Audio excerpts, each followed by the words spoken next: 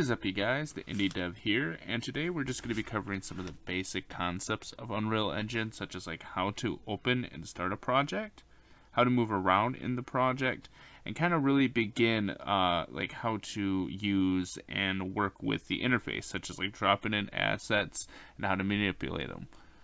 So first off, we're going to be talking about how to create a project. So when you download Unreal Engine, this is what's going to show up in the Epic Games, specifically in the Unreal Engine tab.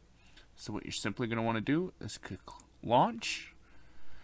Now this might take a few minutes depending on the power of your computer, and so we're just going to have to cut to that part. So when you open up the project in Unreal Engine, you're going to get this. You're going to get Games, Film, Architecture, and so on, as well as any of the previous projects you've been working on. This is from a different hard drive, and so this is not actually what's being shown. These are just some sample things that I was messing around with. But for this sake and purpose, we're just going to open up a game. And when you click Next, it's going to give you a bunch of different templates. So originally, the first default one is going to be a blank template. So there's going to be nothing in there, no blueprints, no assets, nothing. But there are also different templates such as first person. And each template gives you a description over here on the right hand side of what it does. So the first person template features a player character, which is viewed from a first person perspective. The character could be moved around, level using keys, blah, blah, blah, blah, blah. Same thing with flying, puzzle, rolling, and so on. So depending on what you're really going for and what you're wanting to do with your video game project, each template is going to be different, and the best one is just going to fit you depending on what your needs are. So for this sake, we're just going to do first person. So once you click Next, you're going to get to the project settings. So this is where you are going to get more into the specific details of things. So with Blueprint and C++, Blueprint is more of kind of like, think Lego pieces. When you have the code right there, you just gotta like be able to process and understand how to put it together. Whereas C++ is more of like you're making it from scratch. You also have the ability to change the quality as well as ray tracing ability, and you can also decide on what the project's going to be exported to, and if you want to have starter content or not. So that means like any assets and that type of thing.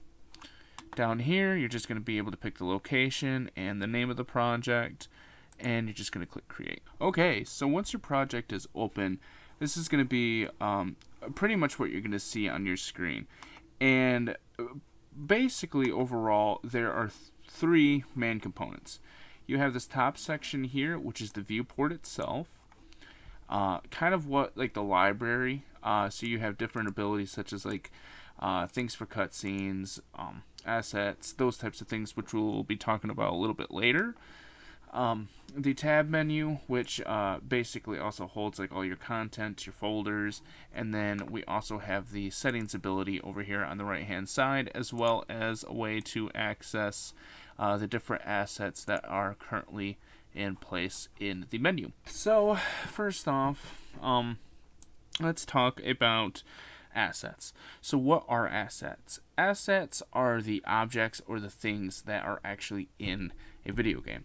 So for instance, over here on the left hand side, there are different types of assets. We have an empty actor, we have a cube, a sphere, a cylinder, those types of things. But for the for the simplicity of everything, let's just drag a cube in here.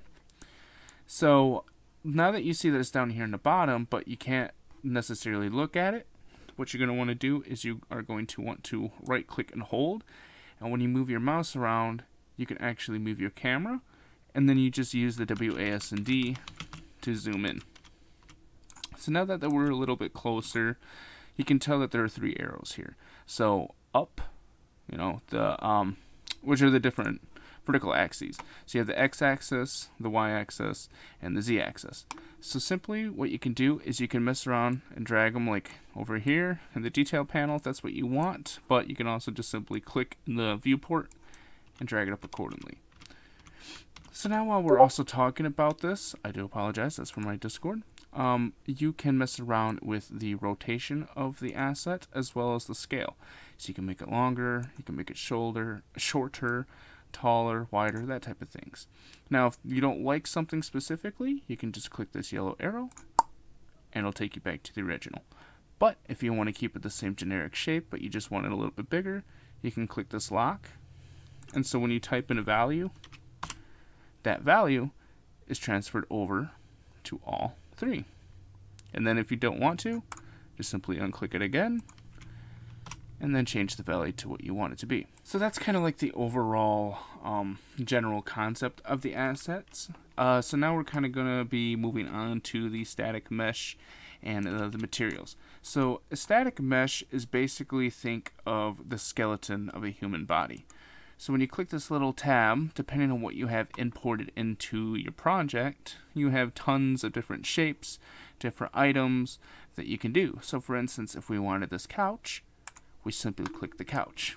Now as you can see, we have the skeleton, but it doesn't really look like a couch.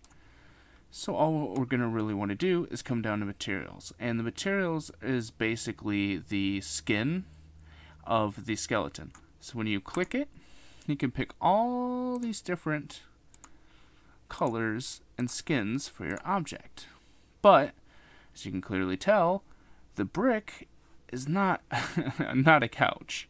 So like as we said before, we have this reset to default. So when you have the object selected, just click it and it takes it to its default skin.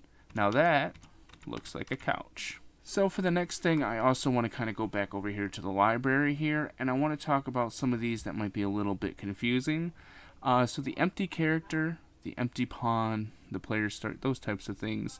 These are items that are a little bit more complex, and we'll cover these in different videos. So right now, just don't pay any attention to them.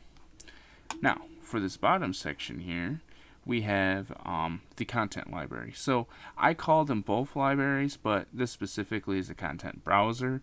So depending on what you are more comfortable with, and depending on like what tutorials you're watching, some people call it different things, but basically overall this is your filing cabinet. This is where everything is going, and then you can just simply make folders in here to organize your stuff. So right off the bat, what's here is what's included in the project when you first start it up in the first person template. That's why it says first person. Now, let's say you wanted to create another folder for some items that you're doing. So simply right click, and then you're going to see new folder right up here in the top. So when you click that, I'm going to be able to name your project folder. So let's say I wanted to say hello. You click enter. Well, let's say hello is in the wrong place and you don't want it in the first person template. You want it to be a folder all by itself. So simply click the folder, and drag it to content, and click move here. Now when you do that, it has created its own file right here, as seen in the content section. And this, you can do the same thing. You can add all your stuff in here if that's what you want. And overall, it's acting as the place to keep everything that you need in one spot to make things a little bit more easier and clean. So that is the overall main concepts of the main panels. Up here in the top right, these are going to be more of your, I guess you can say, tool belt, so to say. So you have your save, as well as like the ability to change different modes. We'll cover this more later on in a different video, but some of the other things that you're going to want to really pay attention to are blueprints, cinematics, building, and more specifically this play button right here. So let's say you're done doing what you're wanting to do and you're actually wanting to play test your game. If you click this drop down arrow, you can see where it says play spawn character. Now, if you have it set to the default player start, and you click play, it's going to take you exactly where you have the spawn points. That is how you play and move around. And the same concept is WASD, right click to drag your camera around, look where you're going, that type of thing. Now, each controls are different depending on the template that you've selected. And that concludes our first video here, just covering the simple basics. As we continue on with the lesson plan, there will be more in-depth discussions. But as of right now, if you have any questions, feel free to leave them in the comments. And then if you just have any free time, mess around with the engine. That's the best way to really get used to this tool and to really kind of understand and learn different things. So open up a couple of projects, mess around with it. You're not starting anything major, so if you break it, that's okay. You're just kind of getting the general idea of things. But without further ado, I'll see you next time.